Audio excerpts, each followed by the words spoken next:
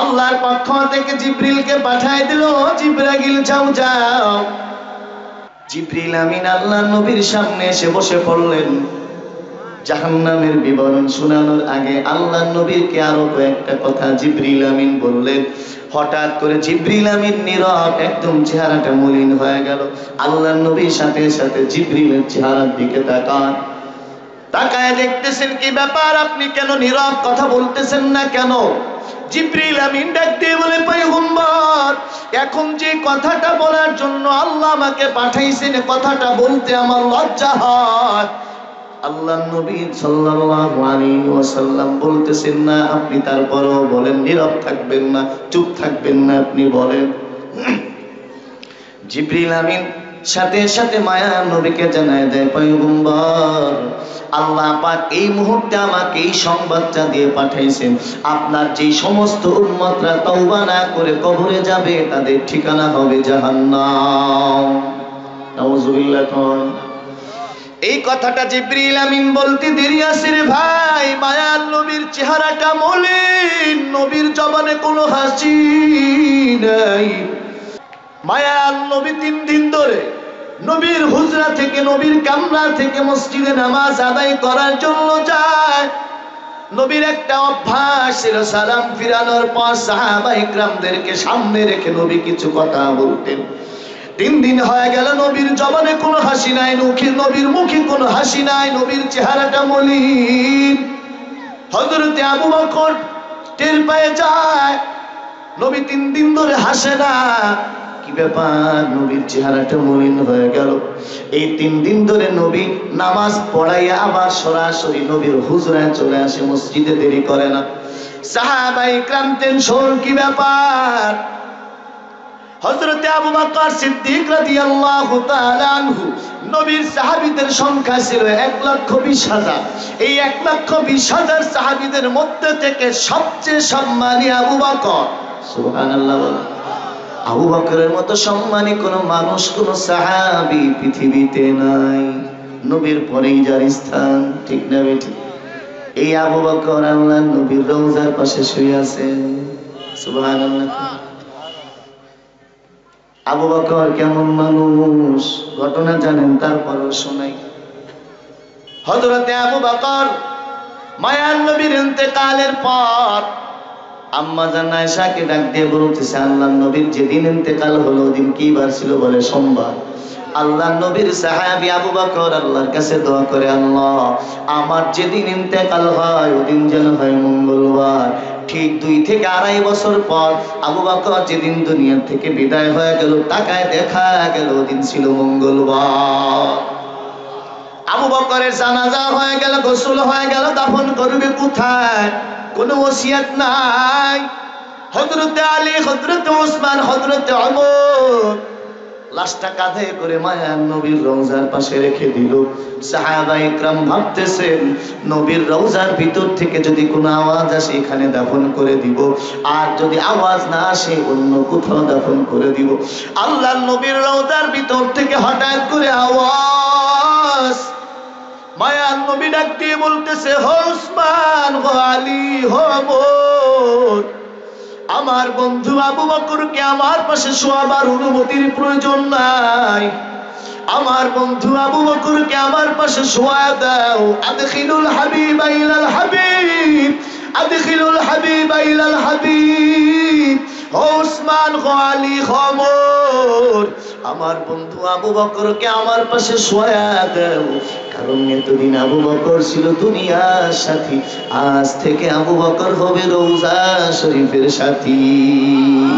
हम सीराते हम सुराते मुस्तफा दर तमामी हाले उकुन इत्तिबा इत्तिबा सुन्नते खैरुल बशर गिरे लाजिम ताबाया बुर ऐ पिसा এরা নবীর উম্মতের দল।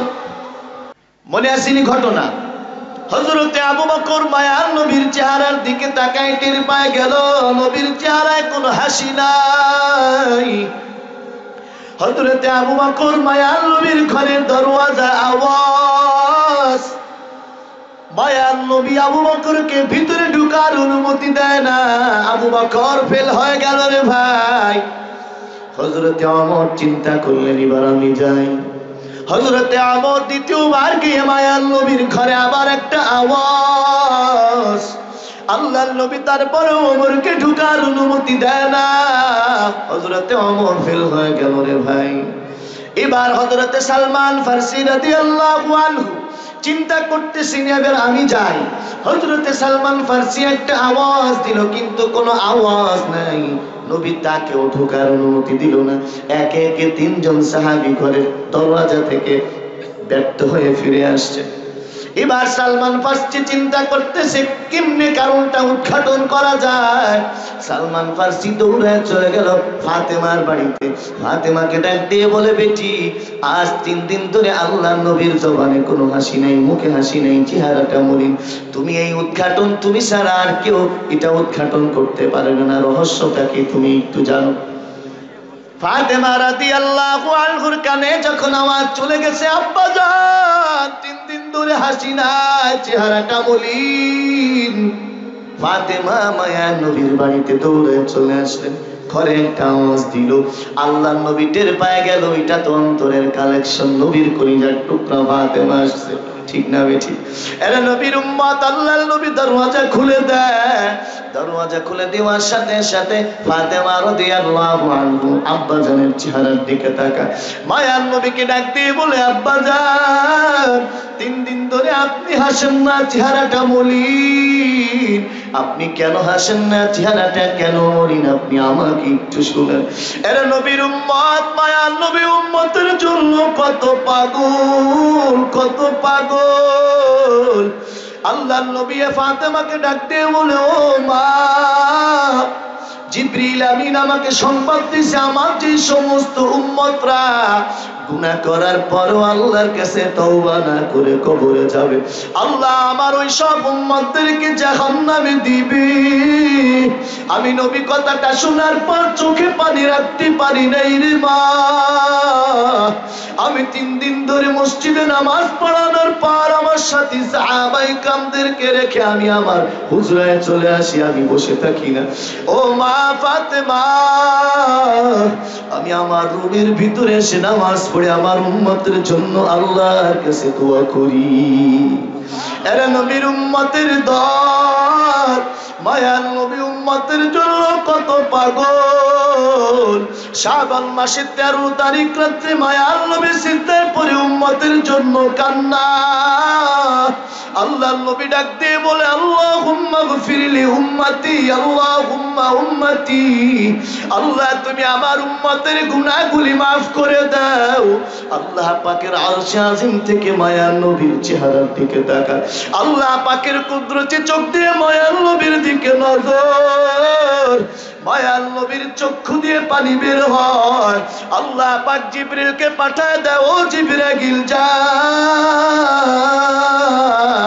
আমার বন্ধুর চোখে যদি আমি পানি দেখি আমি আল্লাহর কুদরতি অন্তর আর সহ্য হয় না। আমার বন্ধুকে তুই একটু সান্ত্বনা দিয়ে বলে, কি সান্ত্বনা? জিবরিল আমিন 13 তারিখ সবে সাদিকের সময় মায়ার নবীর সামনে হাজির। জিবরিল আমিন আল্লাহর নবীকে ডাক দিয়ে বলে, পয়গম্বর আল্লাহর পক্ষ থেকে ঘোষণা, আপনার 1/3 উম্মতের জিন্দেগির গুনাহ মাফ। আপনার 1/3 উম্মতের জিন্দেগির গুনাহ মাফ।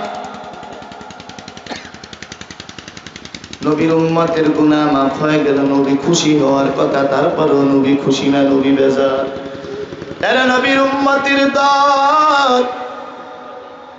আল্লাহর নবী বা জিবরিলকে জিজ্ঞাসা করলো, ও ভাই জিবরাইল, আমার 1/3 উম্মতের গুনাহ মাফ হইল, আমার 2/3 উম্মতের কি অবস্থা হবে আমাকে একটু শুনো।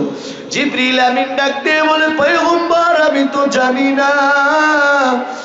আল্লাহর নবী আবার 14 তারিখ রাতে সিজদায় পড়ে আল্লাহর কাছে কান্না। আল্লাহ তুমি আমার উম্মতের গুনাহগুলি মাফ করে দাও। আল্লাহর নবী কান্না করতেছেন, আল্লাহ পাকের কুদরতি নজর আমার মায়ের নবীর চেহারার দিকে দেয়। আল্লাহ পাক আবার জিবরিলকে পাঠায় দাও, জিবরাইল যা যা আমার বন্ধুকে সান্ত্বনা দিয়া। জিবরিল আমিন 14 তারিখ রাতে সবে সাদেকে আবার চলে আসে, মায়ার নবীকে ডাক দিয়ে বলে, পয়গম্বর আপনার 2/3 উম্মতের জিন্দেগির গুনাহ মাফ। আল্লাহর নবী তারপরও হাসে না, নবী বেজার, নবী কান্না করে, কি ব্যাপার? ওই ভাই জিবরাইল আমার 2/3 উম্মতের গুনাহ মাফ হইল, 1/3 উম্মতের কি অবস্থা? জিবরিল আমিন ডাক দিয়ে বলে, পয়গম্বর আমি তো জানি না, আল্লাহ পাক তো আমাকে সম্পর্কে কিছু বলে নাই। আল্লাহর নবী আবার 15 তারিখ শাবান মাসের 15 তারিখ রাতে সিজদায় পড়ে আল্লাহর কাছে কান্না, আল্লাহ তুমি আমার উম্মতের গুনাহগুলি মাফ করে দাও। এরা নবীর উম্মতের দল। আল্লাহ পাক আবার মায়ার নবীর চেহারার দিকে তাকায়, জিবরিল আমিনকে আবার পাঠাই দিল, যা আমার বন্ধুকে ফাইনাল অ্যানসার দিয়া। জিবরিল আমিন 15 তারিখ সবে সাদেকের সময় মায়ার নবীকে ডাক দিয়ে বলতেছেন, পয়গম্বর আল্লাহর পক্ষ থেকে ফাইনাল উত্তর নেন, আল্লাহ আপনাকে ঘোষণা দিয়েছেন। বলে কি ঘোষণা? বলে আপনার যতগুলি উম্মত আছে তাদের মধ্য থেকে যেই সমস্ত উম্মত আল্লাহর সাথে শরীক করবে অন্য কোন বস্তুকে, আল্লাহ পাক এই শিরিক করেওয়ালা উম্মত বাদে আপনার যত উম্মত আছে সব উম্মতের জিন্দেগির গুনাহ মাফ। মায়ার নবী কথাটা শোনার পর মায়ার নবীর চেহারাটা আগের মতো ফিরে আসছে, নবীর জবানে হাসি। আল্লাহর নবী ওইখানে দাঁড়া আকাশের দিকে তাকাইলেন, আকাশের দিকে তাকানোর সাথে সাথে মায়ার নবী তাকায়, দেখে আল্লাহ পাকের কুদরত। আল্লাহ পাকের কি কুদরত! আল্লাহর নবী জমিনে দাঁড়া আকাশের দিকে তাকায়, দেখে 7 আসমানের 7টা দরওয়াজা খোলা। এরা নবীর উম্মত, 7 আসমানের গেটের কাছে 7 জন ফেরেশতা দাঁড়ায় আছে। ওই 7 জন ফেরেশতা উম্মতের জন্য কান্না। আসমানে এমন কোন জায়গা নাই, আল্লাহ পাকের যত ফেরেশতা ছিল আল্লাহর নবী জমিনে দাঁড়ায় দেখতেছেন, আসমানে যত ফেরেশতা আছে সব ফেরেশতারা সিজদায় পড়ে নবী উম্মতে মুহাম্মাদের জন্য দোয়া করতেছে। এরা নবীর উম্মত, ওই 7 আসমানের 7টা দরওয়াজার কাছে 7 জন ফেরেশতা দারোয়ান হয়ে দাঁড়ায় আছেন। ওই এক এক আসমান থেকে এক একজন দারোয়ান ঘোষণা দেয়, আজ রাত্রে যারা কোরআনে কারিমের তিলাওয়াত করবে তাদের জিন্দেগির গুনাহ মাফ। আজ রাত্রে যারা রুকু করবে তাদের জিন্দেগির গুনাহ মাফ। আজ রাত্রে যারা সিজদা করবে তাদের জিন্দেগির গুনাহ মাফ। আজ রাত্রে যারা নামাজ পড়বে তাদের জিন্দেগির গুনাহ মাফ। এরা নবীর উম্মতের দল, মায়ার নবী উম্মতের জন্য এত টেনশন করছে রে ভাই। কই তোমার অন্তরে তো নবীর মুহাব্বত নাই, ঠিক না বেঠিক? এরা নবীর উম্মত, তুমি নবীর উম্মত দাবি করো, অথচ নবীর চেহারা নবীর সুন্নাত তোমার চেহারায় নাই। এরা নবীর উম্মত। বাস্তবে একটা ঘটনা আমি আপনাদেরকে শোনাই, যার সম্বন্ধে ঘটনাটা ঘটছে সে এখনো পাকিস্তানের জমিনে জীবিত আছে। তারই একটা লেখা কিতাব আমি টাকা দিয়ে ক্রয় করেছি, তার ব্যক্তিগত কথা ওই কিতাবের ভিতরে লেখছে রে ভাই। এরা নবীর উম্মতের দল যুবক, আজ যারা নবীর চেহারায়, আজ যারা তোমার চেহারায় নবীর সুন্নাতের দাড়ি দিল, তুমি দাড়িগুলো কামাচ্ছ। এরা নবীর উম্মত। তারিক জামিল দামাত বারাকাতুহুমুল আলিয়া অনেক বড় একজন আলেম, আল্লাহওয়ালা বুজুর্গ, একজন সরকারি চাকরিজীবী। উনার বন্ধু ছিল সরকারি চাকরিজীবী। লোকটা শুধু দাড়ি চেঁচে ফেলতো। আল্লাহর ওই বান্দা আলেম দোস্তকে দাড়ি রাখার আদেশ করে, কিন্তু দাড়ি রাখে না। এরা নবীর উম্মত। হঠাৎ করে আল্লাহ পাকের ওই বান্দা রাত্রে বেলায় স্বামী স্ত্রী এক খাটে ঘুমায়। হঠাৎ করে তাকায় দেখে কিয়ামত সংগঠিত হয়ে গেছে। আল্লাহর ওই বান্দা তাকায় দেখে অনেক দূরে একটা লোক বসে আছে, মানুষগুলি সিরিয়াল ধরে তার সামনে দাঁড়ায় আছে। আরে নবীর উম্মত, সরকারের পক্ষ থেকে যখন 5 কেজি 10 কেজি চাউল রিলিফ দেয়, ওই প্রাইমারি স্কুলের মাঠে দাঁড়ায় লাইন ধরে 5 কেজি 10 কেজি চাউল নেওয়ার জন্য। আরে নবীর উম্মত, এর যুবক অনেক মহব্বতের সাথে কথাটা বলতেছি, রে যুবক ভাই, আল্লাহর ওই বান্দা লাইনের পিছনে গিয়ে দাঁড়াইলেন। এইখানে একটা লাইন কেন? আল্লাহর বান্দা দাঁড়াইলেন, সামনের থেকে আস্তে আস্তে করে মানুষগুলি সরে যায়, লাইন ছোট হয়ে যায়। এক পর্যায়ে সামনে গিয়ে হাজির আল্লাহর ওই বান্দা তাকায় দেখে হাসরের ময়দানে আর কেউ নয়, মায়ার নবী একটা চেয়ার নিয়ে ওইখানে বসে আছেন। এর যুবক আল্লাহর বান্দা সবাই মায়ার নবীকে সালাম দিয়ে মুসাফাহা করতেছে। আরে আল্লাহর নবীর উম্মতের দল, আরে নবীর উম্মতের দল, সব মানুষগুলি নবীকে সালাম দিয়ে মুসাফাহা করতেছেন। নবী তাদের সাথে মুসাফাহা করে, এক একজন মুসাফাহা করে নবীর সামনে থেকে বিদায় হয়ে যায়। এই যে ওই লোকটা লাইনের পিছনে গিয়ে দাঁড়ায় গেলেন, এই লোকটার সামনের থেকে সব মানুষ সরে গেল। এক পর্যায়ে উনি নবীকে সালাম দিলেন, মুসাফাহা করার জন্য হাত বাড়াইলেন। আল্লাহর নবীর পবিত্র চেহারাটা ওই বান্দার দিকে দিলেন। নবী তার দিকে তাকায় দেখে চেহারায় দাড়ি নাই। আল্লাহর নবী তাকে উদ্দেশ্য করে বলতেছে, তুমি আমার উম্মত না, তোমার চেহারায় দাড়ি নেই। আমি নবী তুমি তোমার সাথে মুসাফাহা করব না। আল্লাহর ওই বান্দা নবী এই কথাটা বলার সাথে সাথে নবী আর একদিকে ঘুরে যায়। আল্লাহর বান্দা আমার সামনে গিয়ে সালাম দিয়ে মুসাফাহা করার চেষ্টা করে, নবী হাত বাড়ায় না। এইভাবে মায়ার নবী চারদিক ঘুরে গেল, অপারক হয়ে আল্লাহর বান্দা ফিরে চলে আসতেছে। 4 থেকে 5 কদম আবার ফিরে আসার পথে হঠাৎ করে আল্লাহর বান্দার কানে ফজরের আযানের আওয়াজ। আল্লাহর বান্দার কানে আওয়াজ আসার সাথে সাথে ঘুম ভেঙে যায়। স্ত্রীকে ডাক দিয়ে বলতেছে, তাড়াতাড়ি ওঠো, আমি স্বপ্নে কি দেখলাম। এখনো আল্লাহর ওই বান্দা পাকিস্তানে জীবিত আছে রে ভাই।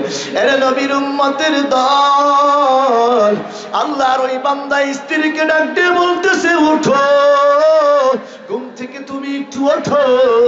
আল্লাহর বান্দি স্ত্রী উঠে গেলেন, বলে কি ব্যাপার, তুমি কি দেখছো? বলে আমি এই স্বপ্নে দেখলাম। এরে নবীর উম্মতের দল, আল্লাহর ওই বান্দা স্ত্রীকে ডাক দিয়ে বলতেছে, তুমি সাক্ষী থাকো, আল্লাহকে সাক্ষী রেখে বললাম, আমি আর যতদিন পৃথিবীতে হায়াত আল্লাহ আমাকে দিবে, যতদিন আল্লাহ হায়াত দেয়, কোনোদিন জিন্দেগিতে আর আমি দাড়ি সাজবো না। এরে নবীর উম্মতের দল, এরে নবীর উম্মতের দল, দাড়িগুলো চেঁচে আমার নবীর কলিজায় আঘাত দিও না রে যুবক। আমার নবীর কলিজায় তুমি যদি আঘাত দাও, তুমি মরেও শান্তি পাবা না। নবী তোমার চেহারার দিকে তাকায় হাসরের ময়দানে সুপারিশ করবে না রে ভাই। নবী যদি সুপারিশ না করে, তোমার মতো কপাল পোড়া উম্মত পৃথিবীতে আর কেউ নাই, ঠিক না বে ঠিক? এরে নবীর উম্মতের দল, আল্লাহ পাক রব্বুল আলামিন তো দেখবে বান্দারা আমল। এর যুবক ভাই, 2.5 থেকে 3 বছর পর যখন তারেক জামিলের সাথে ওই লোকটার আবার সাক্ষাৎ হলো, তারেক জামিল ডাক দিয়ে বলতেছে, ভাই তোমাকে এত আমি দাড়ি রাখার অনুমতি দিতাম, দাড়ি রাখার জন্য তোমাকে বলতাম, কিন্তু রাখতা না। হঠাৎ করে তোমার চেহারায় দাড়ি দেখলাম, কেন তুমি দাড়ি রাখলা? আল্লাহর ওই বান্দা তারেক জামিলকে ডাক দিয়ে বলতেছে, রে ভাই, আমি রাত্রে বেলায় স্বপ্নে এই ঘটনা দেখলাম। আল্লাহর নবীকে আমি সালাম দিলাম, নবী আমার সাথে মুসাফা করলো না। আমি ওই সময় ঘুম ভেঙে গেল, স্ত্রীকে ডাক দিয়ে বললাম, জিন্দেগিতে কোনোদিন আর আমি দাড়িতে খুব দিব না। রাজি আছো যুবক ভাই? দাড়ি রাখবা তো ইনশাআল্লাহ? হাত উঁচু করেন, রাখবো তো ইনশাআল্লাহ? আরে হাতটা উঁচু করতে লজ্জা হইতেছে। আরে নবীর উম্মত, আল্লাহ সবাইকে দেখা তৌফিক দান করে। এর নবীর উম্মতের দল, মায়ার নবী উম্মতের জন্য কত পাগল, কত পাগল। আল্লাহর বান্দা, এর নবীর উম্মত, মায়ার নবী যতদিন জিন্দেগিতে হায়াত পেলেন, মায়ার নবী কাউকে কষ্ট দেই নাই। আল্লাহ পাক একজন নবীকেই শুধু রাহমাতুল লিল আলামিন বলেছেন, তিনি হলো আমার আপনার নবী। ঠিক না বে ঠিক? কষ্ট হইতেছে আপনাদের? না ছেড়ে দিব? না, আমি আসলে সোয়া ঘন্টা বেশি ওয়াজ করি না। আল্লাহ, আমি একটু পরে ছেড়ে দেবো। মোনাজাত করবো কিরা হুজুর? আমি করব। আল্লাহ, আর একটু বলি। এরে নবীর উম্মতের দল, আল্লাহ পাক রব্বুল আলামিন মায়ার নবী সাল্লাল্লাহু আলাইহি ওয়াসাল্লামকে বানাইছেন উম্মতের হিতাকাঙ্ক্ষী। আল্লাহর নবী উম্মতের জন্য যত পাগল ছিল, অন্য কোন নবী উম্মতের জন্য এত পাগল ছিল না। আল্লাহর নবী একদিন ডাক দিয়ে বলতেছেন, কাল কিয়ামতের কঠিন ময়দানে আমার 4 লাখ উম্মত বিনা হিসাবে জান্নাতে যাবে। সুবহানাল্লাহ বলেন, আরো জোরে বলেন। আহারে, আরে যশোরের মানুষ সুবহানাল্লাহ মুখে আসে না। আহা, সুবহানাল্লাহ সব কে যদি জানতেন। আল্লাহ, আল্লাহর নবী বলে আমার 4 লাখ উম্মত বিনা হিসাবে জান্নাতে যাবে। কয় লাখ? 4 লাখ। পাশে দাঁড়ায় আছেন হযরত আবু বকর, আর এক পাশে হযরত ওমর। আবু বকর তো নরম মিজাজের মানুষ, আরহামু উম্মতি বি উম্মতি আবু বকর ওয়া আশাদ্দুহুম ফি আমরিল্লাহি ওমর। ওমর হলো খুব কঠিন মিজাজের মানুষ। নবীর সাহাবী আবু বকর ডাক দিয়ে বলে, পয়গম্বর, আপনার এতগুলো উম্মতের মধ্যে মাত্র 4 লাখ উম্মত বিনা হিসেবে জান্নাতে যাবে, জিদনা ইয়া রাসূলুল্লাহ, আপনি আরো বাড়ায় কোন। আপনি কইলি তো আমার আল্লাহ শোনে। সুবহানাল্লাহ, আপনি আরো বাড়ায় কোন, আপনি বললি তো আল্লাহ শোনে। তো মোটে 4 লাখের কথা কোন কে? আহা, আল্লাহর নবী সান্ত্বনা দেন, বলেন হা কাজা আরো এত। সুবহানাল্লাহ কোন? হা কাজা আরো এত, মানে আরো 4 লাখ। আবু বকর ডাক দিয়ে বলে, হয় নাই হে নবী, আপনি আরো বাড়ায় কোন, জিদনা ইয়া রাসূলুল্লাহ, আরো বাড়ান। আল্লাহ নবী বা 2 হাত এক করে সাথে দেখায়, বলে হা কাজা আরো এত, মানে আরো 4 লাখ। পাশে দাঁড়ায় আছে ওমর। ওমর ডাক দিয়ে বলতেছে, দানা ভাই আবু বকর, দানা, বিষয়টা আপনি আমাদের উপর ছেড়ে দেন। হাদিসের তর্জমা লিখতে গিয়ে দানার শব্দ অর্থ লেখছেন মাঝখানে ব্র্যাকেটে, ভাই আবু বকর আপনি আমাদেরকে আমল করতে দেন, আমল করতে দেন। আবু বকরের মিজাজ একটু গরম হয়ে গেছে। আবু বকর ডাক দিয়ে বলে, ভাই ওমর, ওমা আলাইকা, তোমার সমস্যা কোথায়? আল্লাহ যদি আমাকে সবাইরে জান্নাতে নিয়ে যায়, তুমি ওমরের মাথা ব্যথা কেন? সুবহানাল্লাহ কোন? আবু বকর, হযরত ওমর ডাক দিয়ে বলে, ভাই আবু বকর, বিষয়টা আসলে এমন না। বিষয়টা হলো আল্লাহ আমাদেরকে কেন, আল্লাহ যদি পৃথিবীর সব ধর্ম হিন্দুদেরকেও যদি জান্নাত দিয়ে দেয়, তাহলে তো আমি ওমরের কিছু বলার ক্ষমতা নাই। তবে একটা কথা ভাই আবু বকর শুনে নেন, আল্লাহ পাকের দয়া ওই সমস্ত বান্দাদের উপর হবে যে সমস্ত বান্দারা আল্লাহ পাকের ইবাদত করবে। সুবহানাল্লাহ, 5 ওয়াক্ত নামাজ পড়বে আর রাসূলের তরিকার উপর চলবে। এই কথাটা হযরত ওমর বলার সাথে সাথে আল্লাহর নবী বলতেছেন, সাদাকা ওমর, সাদাকা ওমর, আমার ওমর সত্য বলেছে। আহা, এই তো নবীর পাগল উম্মতের প্রতি। আহা, এরে নবীর উম্মতের দল, মায়ার নবী আর এক হাদিসের ভিতরে বলেছে, কিয়ামতের ময়দানে আমার 70,000 উম্মত বিনা হিসাবে জান্নাতে যাবে। কয় হাজার? 70,000। ওখানে বলছে 4 লাখ, এখানে 70,000। বাস্তব করে বলেন 4 লাখ বেশি না 70,000 বেশি? 4 লাখ বেশি। কিন্তু মুহাদ্দিসিন ইকরাম যে হাদিসের যে ব্যাখ্যা লিখছেন, ওই ব্যাখ্যার দিকে তাকাইলে দেখা যায় 4 লাখের চেয়ে 70,000 বেশি। কি বলে কেমনে? ও নবীর উম্মত, এই যে বিনা হিসাবে 70,000 জান্নাতে যাবে, এই 70,000-এর প্রত্যেক এক একজনের সাথে থাকবে আরো 70,000। हकीकत से तू दुनिया बेखबर है, दुनिया की नुमाइश पर नजर है। नबी गोयम के ऐसे दुनिया जुदा बख्श वहर कार के बाशी बा खुदा बात, जिसने दुनिया अद खुदा गाफिल बुदन কমাশুন করা গফর জিন্দাজা। এরা নবীর উম্মতের দল, যেই নবী উম্মতের জন্য এত পাগল, এত পাগল। তুমি নবীর উম্মত, তুমি নবীর আশিক দাবি করো। নবীর আশিক শুধু শুক্রবারে জিলাপি মসজিদে গিয়া দুরূদ পড়লেই শুধু নবীর আশিক হয় না রে ভাই, ঠিক না বেঠিক? আরে নবীর উম্মত, তোমার মাথার থেকে নিয়ে পায়ের তালু পর্যন্ত তাকাইলেই দেখা যাবে তুমি নবীর আশিক না দুশমন। কথা বলেন না? এরা নবীর উম্মতের দল। এই জন্য নবী যেমনি আমাদেরকে মহাব্বত করেছেন, আমারও আপনারও নবীকে এইভাবে মহাব্বত করতে হবে, ঠিক না বেঠিক? গোটা পৃথিবীর সব কিছুর চাইতে নবীকে বেশি মহাব্বত করতে হবে, ঠিক না বেঠিক? নিজের জীবনের চাইতে নবীকে বেশি মহাব্বত করতে হবে। কলিজার টুকরা সন্তানের চাইতে নবীকে বেশি মহাব্বত করতে হবে। নিজের অর্ধাঙ্গনী স্ত্রীর চাইতে নবীকে বেশি মহাব্বত করতে হবে। নেতার চাইতে নবীকে বেশি মহাব্বত করতে হবে। নেত্রীর চাইতে নবীকে বেশি মহাব্বত করতে হবে। দলের চাইতে নবীকে বেশি মহাব্বত করতে হবে। নিজের পিতার চাইতে নবীকে বেশি মহাব্বত করতে হবে। সব কিছুর চাইতে নবীকে বেশি মহাব্বত না করা পর্যন্ত কোন মানুষ নবীর খাঁটি উম্মত বলে দাবি করতে পারবে না, ঠিক না বেঠিক? না মিথ্যে কথা কইলাম? মিথ্যে কথা বললাম না ভাই না?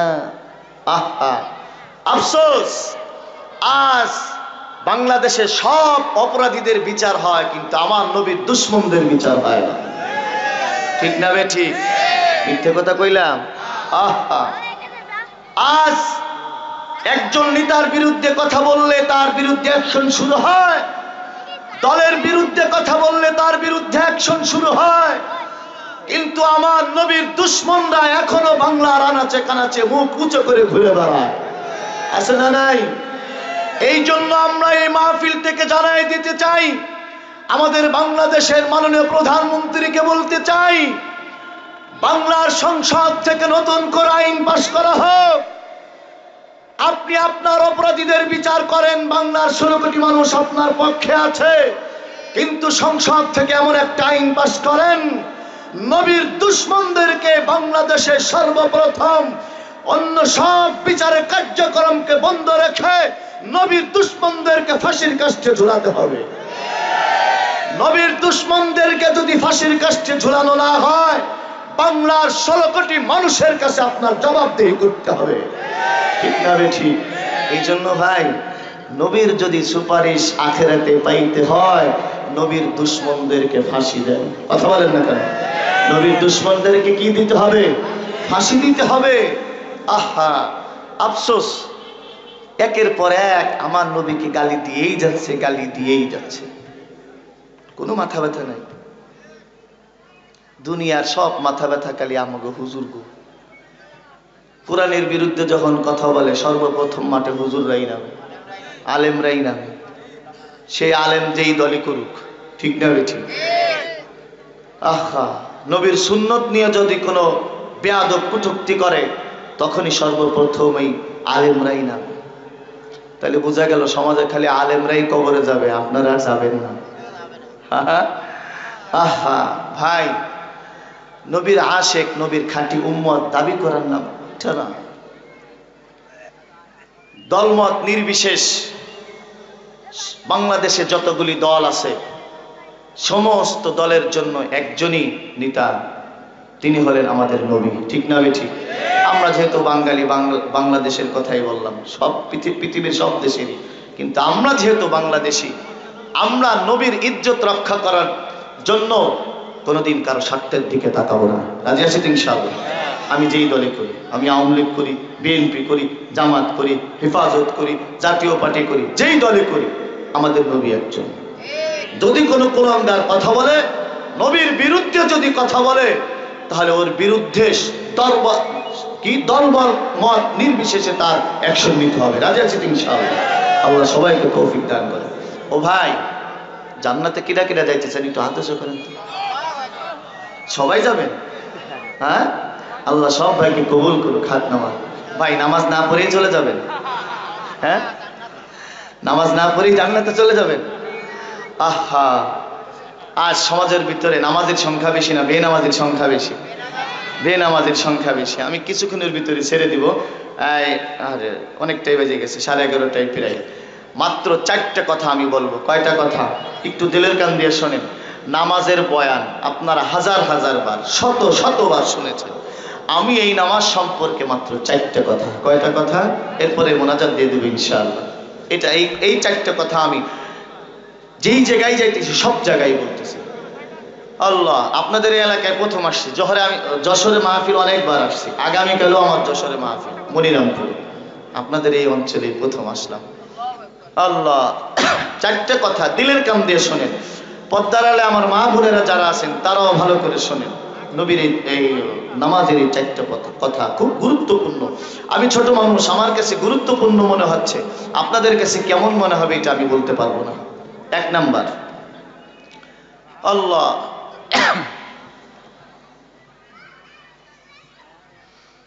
আল্লাহর জমিনের ভিতরে সরকারি যত চাকরিজীবী আছে ভাই,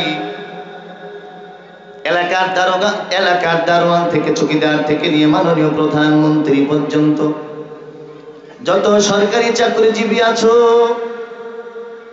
সব সরকারি চাকরিজীবীও কিন্তু নামাজ পড়ে না, ঠিক না বেঠিক? কিছু মানুষ নামাজ পড়ে, আবার কিছু মানুষ এমনি নামাজ ছেড়ে দেয়। আছে না নাই? আছে। মিথ্যা কথা বললে ধরায় দিবেন আমাকে। এরে নবীর উম্মত, এই চাকরিজীবী বেনামাজি যখন কিয়ামতের ময়দানে আল্লাহর আদালতে দাঁড়ায়, আল্লাহ পাক ডাক দিয়ে বলবে, রে গোলাম, তুমি কেন নামাজ পড়ো নাই? ওই চাকরিজীবী লোক ডাক দিয়ে বলবে, রে মালিক, জনগণের সেবা করার কারণে, ব্যস্ততার কারণে আমি নামাজ পড়তে পারি নাই। আছে না নাই? আরে নবীর উম্মত, এই কথাটা বলার সাথে সাথে আল্লাহ পাকের কুদরতি জবান খুলে ফেরেশতাকে ডাক দিয়ে বলবে, আমার নবী হযরত সুলাইমানকে ডাক। ভালো করে শোনেন। এই কথাটা বলতে দেরি আছে রে ভাই। আল্লাহ পাক ফেরেশতাকে ডাক দিয়ে বলবে, ও ফেরেশতা, আমার নবী হযরত সুলাইমানকে ডাক। মায়ার নবী সুলাইমান আল্লাহর আদালতে হাজির। আল্লাহ পাক ডাক দিয়ে বলবে, ওই বান্দাকে, এই যে আমার নবী সুলাইমান গোটা পৃথিবীর বাচ্চা ছিল, ঠিক না বেঠিক? না বরবাদে রফতান সেহরগা ও শাম শরীরে সুলাইমান আলাইহিস সালাম। ও নবীর উম্মতের দল, আল্লাহ ডাক দিয়ে বলবে, এই যে আমার নবী সুলাইমান গোটা পৃথিবীর বাদশা ছিল। 4জন মানুষ। কয়জন? 4জন। এর মধ্যে 2জন হলো মুমিন, 2জন হলো কাফের। মুমিনদের মধ্যে 2জনের মধ্য থেকে একজন হলো বাদশা সুলাইমান, আর একজন হলো বাদশা যুলকারনাইন, ঠিক না বেঠিক? আর কাফেরদের মধ্য থেকে 2জন, একজন হলো নমরুদ আর একজন হলো বখতে নাসর। আল্লাহ পাক ডাক দিয়ে বলবে, আমার নবী সুলাইমানকে ডাক। আল্লাহর নবী সুলাইমান আল্লাহর আদালতে হাজির। আল্লাহ ডাক দিয়ে বলবে, রে গোলাম, এই যে আমার নবী সুলাইমান গোটা পৃথিবীর বাদশা ছিল, তুমি তো শুধু যশোর জেলার এমপি ছিলা। তোমার জনগণের চাইতে নবী সুলাইমানের জনগণ কিন্তু লক্ষ লক্ষ গুণ বেশি ছিল, ঠিক না বেঠিক? আমার নবী সুলাইমান গোটা পৃথিবীর বাচ্চা হওয়ার পরও আমি আল্লাহকে 1 সেকেন্ডের জন্য ভুলে নাই। বান্দা, তুই কেন আমি আল্লাহকে ভুলেছিস? তুই তো মিথ্যাবাদী, যা জাহান্নামে যা। নাউজুবিল্লাহ। আল্লাহ পাক কথাটা বলতে দেরি আছে রে ভাই, ফেরেশতা ঘাটটা ধরে জাহান্নামে ফেলায় দিবে। ও নবীর উম্মত, এবার আসেন 2 নাম্বার। দেখবেন হালকা একটু অসুস্থ হইলে, কিছু মানুষ আছে নামাজ পড়ে না, পেট ব্যথা হয়েছে নামাজ ছেড়ে দিছে। আছে না নাই? কথা বলেন। আছে। এই অসুস্থ বেনামাজি যখন আল্লাহর আদালতে দাঁড়ায়, আল্লাহ ডাক দিয়ে বলবে, রে গোলাম, তুমি কেন নামাজ আদায় করো নাই? আল্লাহর ওই বান্দা ডাক দিয়ে বলবে, আল্লাহ আমি পেট ব্যথার কারণে, মাথা ব্যথার কারণে, গ্যাস্ট্রিকের কারণে নামাজ পড়তে পারি না। আল্লাহ পাক তখন ডাক দিয়ে বলবে, আমার নবী হযরত আইয়ুব আলাইহিস সালামকে ডাক। কাকে? হযরত আইয়ুব আলাইহিস সালাম, যার মাথা থেকে নিয়ে পায়ের তালু পর্যন্ত আল্লাহ পাক কুষ্ঠ রোগ দিয়ে ভরে দিয়েছিল, কিড়া খেয়ে ফেলেছিল পুরাটা শরীর, জিহ্বা থেকে কিড়া পড়ে যাইতো।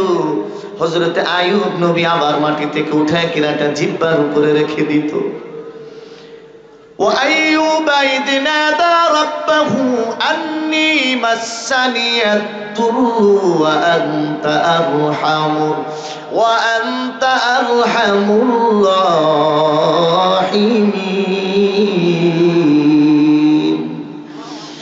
এরা নবীর উম্মতের দল, আল্লাহ পাক ডাক দিয়ে বলবে, রে গোলাম, আইয়ুব নবীর মতো অসুস্থ তো আমি আল্লাহ পাক পৃথিবীতে অন্য কোনো মানুষকে দেই না।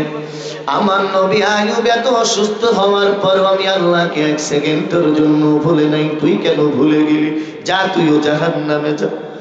এরা নবীর উম্মত, ফেরেশতারা ওই বেনামাজি অসুস্থ লোকটাকে খাট্টা ধরে জাহান্নামে ফেলায় দিবে। এবার আসেন 3 নাম্বার, আমার মতো যেই সমস্ত যুবক এমনি নামাজ পড়ো না, মুরব্বী বাবারা যারা এমনি নামাজ পড়েন না, আজান শোনার পরেও যারা নামাজ পড়েন না, এবার তাদেরকে বলতেছি, রে ভাই 3 নাম্বার, এই বেনামাজি মানুষ যখন আল্লাহর আদালতে দাঁড়ায়, আল্লাহ পাক ডাক দিয়ে বলবে, গোলাম তুমি কেন নামাজ আদায় করো না? আল্লাহ পাকের ওই বান্দা ডাক দিয়ে বলবে, আল্লাহ আমি আমার সাংসারিক ঝামেলা, ছেলে মেয়ের ঝামেলার কারণে নামাজ পড়তে পারি নাই। আল্লাহ পাক ডাক দিয়ে বলবে, আমার নবী হযরত ইয়াকুব আলাইহিস সালামকে ডাক। ইয়াকুব আলাইহিস সালাম আল্লাহর আদালতে হাজির। আল্লাহ পাক ডাক দিয়ে ওই বান্দাকে, বেনামাজি বান্দাকে ডাক দিয়ে বলবে, গোলাম এই যে আমার নবী ইয়াকুব, একটু তাকায় দেখ। এই নবী ইয়াকুবের একটা সন্তান ছিল, তার নাম ছিল ইউসুফ। ছোট্ট সময় তার ভাইরা কুয়ার ভিতরে ফেলাই দিল, পথিকরা তাকে পেয়ে গেল, মিশরের বাদশার কাছে বিক্রি করে দিল। রে ভাই, 25 থেকে 30টা বছর বাপ বেটার কোনো দেখা নাই, কোনো সাক্ষাৎ নাই, কোনো কথা নাই। এই 25 থেকে 30টা বছর বাবা ইয়াকুব সন্তান ইউসুফের জন্য কান্না করতে করতে চক্ষু দুটো অন্ধ হয়ে গিয়েছিল, এমনকি কুঁচা হয়ে গিয়েছিল, মাথার হাড্ডিটা বাঁকা। সন্তানের মহাব্বতের কারণে তারপরেও আমি আল্লাহকে এক সেকেন্ডের জন্য ভুলে নাই। এরা নবীর উম্মতের দল, আল্লাহ পাক ওই বান্দাকে ডাক দিয়ে বলবে, তোর সন্তান তো, তোর ছেলে মেয়ে তো হারাই নাই, তোর ভিতরে কোনো টেনশন ছিল না। নবী ইয়াকুব এত বড় একটা টেনশনই হওয়ার পরেও আমি আল্লাহকে ভুলে নাই। তুই কেন ভুলে গেলি? যা, তুইও জাহান্নামে যা। ফেরেশতারা ঘাটটা ধরে জাহান্নামে ফেলা দেয়। এবার আসেন 4 নাম্বার, ও পর্দার আলের মা, আমার মা বোনেরা যারা আছেন একটু শুনে নেন। এই মা বোনদের পক্ষ থেকে একটা কথা শুনাই, আল্লাহর আদালতে যখন কোনো বেনামাজি মহিলা দাঁড়া যায়, আল্লাহ পাক ডাক দিয়ে বলে, বান্দি তুই কেন নামাজ পড়িস নাই? বলে, আমি আমার স্বামীর অত্যাচারের কারণে নামাজ পড়তে পারি না, সাংসারিক ঝামেলা, স্বামীর অত্যাচারের কারণে নামাজ পড়তে পারি নাই। আল্লাহ পাক ফেরেশতাকে ডাক দিয়ে বলবে, ফেরেশতা ফিরাউনের স্ত্রী বিবি আসিয়াকে ডাক। ফিরাউনের স্ত্রী বিবি আসিয়া হাজির। আল্লাহ পাক ডাক দিয়ে বলবে, ও গোলাম, আমার এই পৃথিবীতে ফিরাউনের চেয়ে তো জালেম কোনো বাদশা পৃথিবীতে ছিল না, ঠিক না বেঠিক? যেই ফিরাউন খোদা দাবি করেছিল, সেই জালেম বাদশার ঘর সংসার করেও যদি বিবি আসিয়া আমি আল্লাহকে এক সেকেন্ডের জন্য ভুলে নাই। আরে বান্দি, তোর স্বামী তো ফিরাউনের মতো জালেম ছিল না, তোর স্বামী তো তোকে নামাজ পড়তে বাধা দেয় নাই, তুই কেন নামাজ পড়িস নাই? তুই একটা মিথ্যাবাদী মহিলা, যা, তুইও জাহান্নামে যা। এরা নবীর উম্মতের দল, আল্লাহ আল্লাহ পাক কথাটা বলতে দেরি আছে রে ভাই, ফেরেশতারা মহিলার ঘাটটা ধরে জাহান্নামে ফেলায় দিবে। এরা নবীর উম্মত, এটা তো নামাজ না পড়ার কারণে জাহান্নামে চলে যেতে হবে রে ভাই। আল্লাহ পাক তোমাকে আমাকে দিন রাত 24টা ঘন্টা দিল, মাত্র একটা ঘন্টা তুমি আল্লাহকে দাও। 23 ঘন্টা তুমি তোমার কাজ করো, 1 ঘন্টা বান্দা তুমি আল্লাহকে দাও। 5 ওয়াক্ত নামাজ পড়তে 5 10 50 মিনিট আর 10 মিনিট যোগ দেন ভাই, মাত্র 1 ঘন্টা। এমন কোন আল্লাহওয়ালা বুজুর্গ ভাই, আল্লাহর বান্দা এখানে আছেন, একটু হাতটা তুলে দেখায় দেন। 23 ঘন্টা আমি কাজ করব, 1 ঘন্টা আমি আল্লাহকে দিব, 5 ওয়াক্ত নামাজ পড়া রাজি আছি তো ইনশাআল্লাহ? নারায়ে তাকবীর। আল্লাহ সবাইকে 5 ওয়াক্ত নামাজ জামাতে আদায় করার তৌফিক দান করে দেন।